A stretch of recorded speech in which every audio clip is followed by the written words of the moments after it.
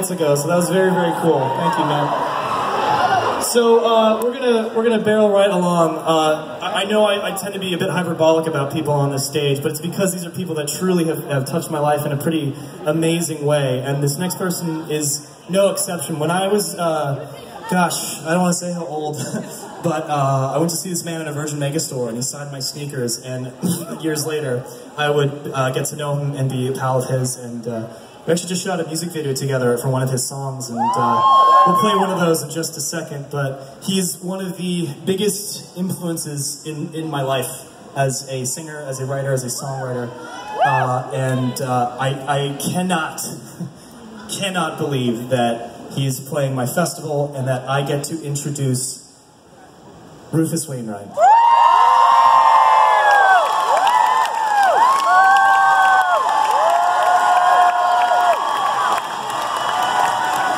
Hey, buddy.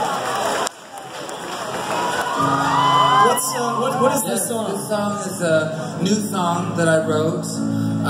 It's called The Sword of Damocles.